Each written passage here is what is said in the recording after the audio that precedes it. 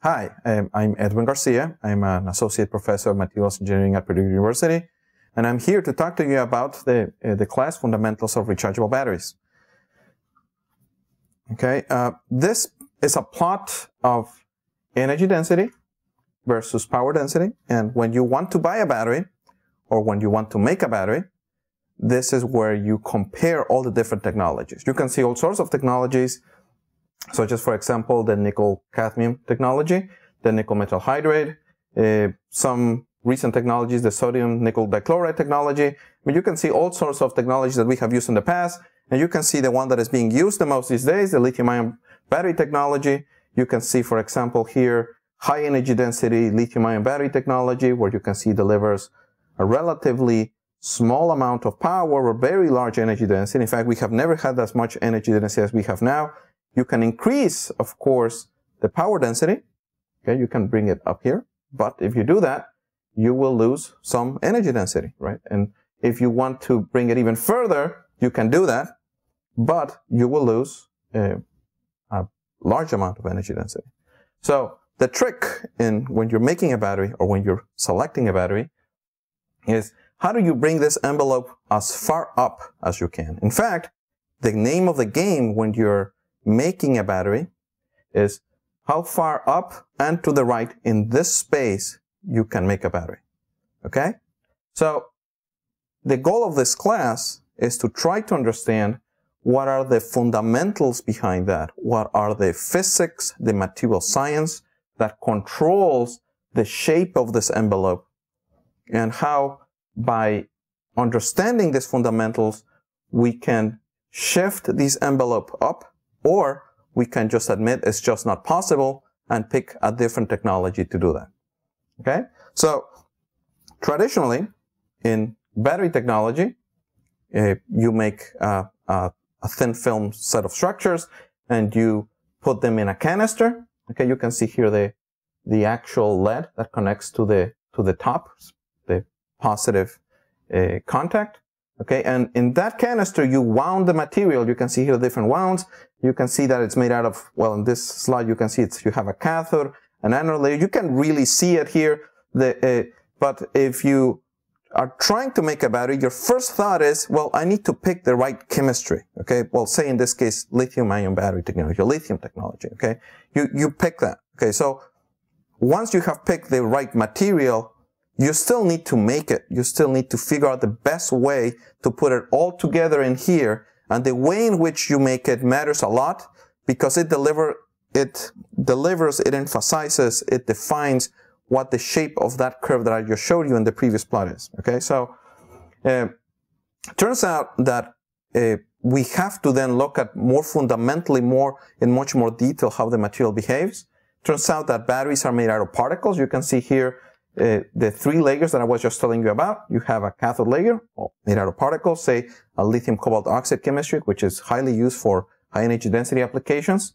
A separator, which basically allows you to insulate, to not allow the electrons to go between them, so that instead of going between the two layers, it goes around so we can actually use that battery. Okay, and we have the anode layer, you can see, made out of also different particles that have different shapes and sizes. Okay, and as it turns out, typically anode materials are graphite. There's a reason for that, and why we don't use just pure lithium here. There's a material science rationale behind that. And to the untrained eye, this may look like a very random, almost very cumbersome type of architecture, but it's a very highly engineered system. There's a lot of thought put into making it so that you get the highest possible performance, and so that your battery lasts, say, somewhere between 2 to 3 years. Okay, obviously we want to make that system last more. Okay, and the trick in the class is, how do we make these particles? How will we put them in there? What shape should they have? What response should they give you, so that we get the highest possible response and that it lasts the longest? In some applications, you may not care. You may say, well, I only need to use it for 3 months, so even if after 3 months it dies, it doesn't matter. In other case, say, for example, if you have an electric vehicle, you may want that battery to last for 2 or 3 years, maybe 5 years, because it'll be an expense to try to replace that battery after that. It may actually raise the cost of your hybrid or your electric vehicle. So understanding those fundamentals is important. Okay, so now if we look more closely to how those particles are made, we will find out in the class that those particles are not uniformly distributed. You can see here at a cross section of this microstructure of a cathode layer, you can see that they have different shapes and sizes. Internally, you can see that they have different topologies, different even some cracks in it. And if you see what's occurring inside, you'll see that actually you have these open spaces that may or may not be good for battery performance. Okay, we may want to figure out ways to get rid of that. Okay, and overall, how you make the battery, how you make the colloidal mixture, how you maybe tap it, maybe heat it up, how you select the particles from the different vendors, will all impact on the response of the system. Okay, and we will talk about that in class. Okay, not only that, you can see here in this plot that, say, for example, if you go to bender A, you can get very nice spherical particles that could be very expensive, or you can go to bender B and you could get these particles that look more like, I don't know, like burritos, or these ones over here that look more like hamburgers or cookies.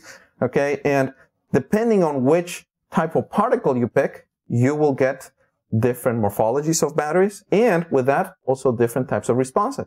In some cases, the response could be very bad or could be very good. But if you want something that is very good, you will spend much more money than if you get something that may be bad, but it might be reasonable for your application. So one of the things that we'll emphasize in this class is relating processing on how you make it to the properties so that we can target the specific response as a result of the starting materials and the processing parameters. Okay, there's of course going to be some statistical randomness, which we will have to account for.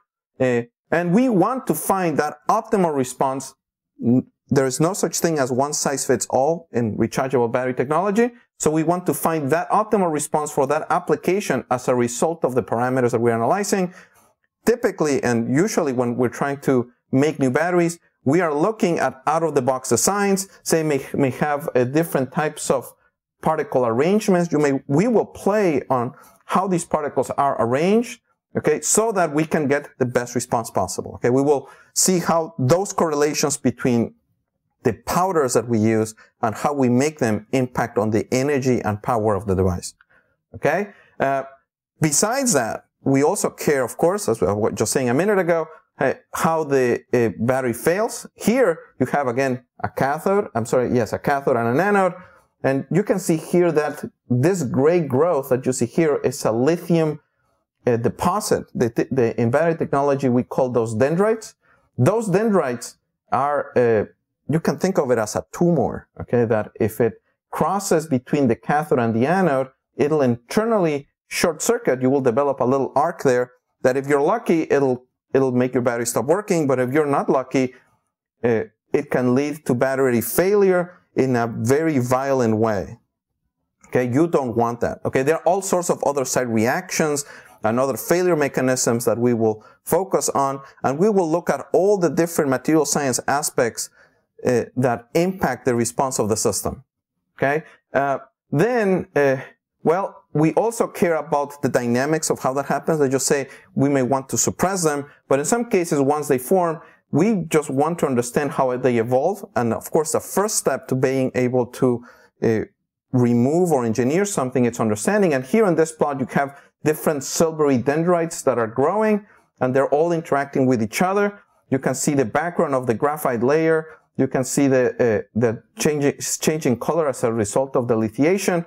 And the focus of the class will be on trying to understand the dynamics of that as a first step to try to engineer it, either by engineering the anode layer or by engineering the separator or by maybe engineering the charging process, which is also key. I mean, it's not the same if you want to recharge your battery in overnight, like we do in our cell phones, or if we want to recharge your battery in 2 hours to 3 hours, like we do in our laptops, right? It boils down to how much we want that battery to last. And you can see here what would happen if we are not very careful. Okay, what are the course goals? Well, we want to understand the scientific fundamentals of battery operation, the material science behind that. We want to understand the limitations of every part, the issues and the current technological and processing challenge associating to existing chemistries for both anode and cathode materials. Okay, and once we have that in place, we will be in position to discuss the trends and the future of lithium-ion battery technology. Okay, at the end of the semester, at the end of the course, we will be able to correlate the processing, even material selection on performance and durability of rechargeable battery technology. Okay, what are the prerequisites? We will need elements of algebra and differential equations, and basic level of physics and chemistry, roughly at the sophomore level, would be very useful. Who should take this class? Well, if you're interested in understanding the battery lingo, this is a class for you. Okay, if you want to know how batteries are made, what makes them tick, how are they related to the fabrication, this is a good class for it. What controls the energy and power density of a battery, say to pick a battery or to discard a battery. Okay, this is a class that talks about that.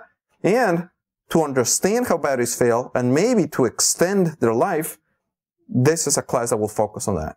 Okay, if you're interested in all that, if you think this class is for you, well, registration is now open. Here's the link. Okay, and I'm looking forward to working with you in the spring.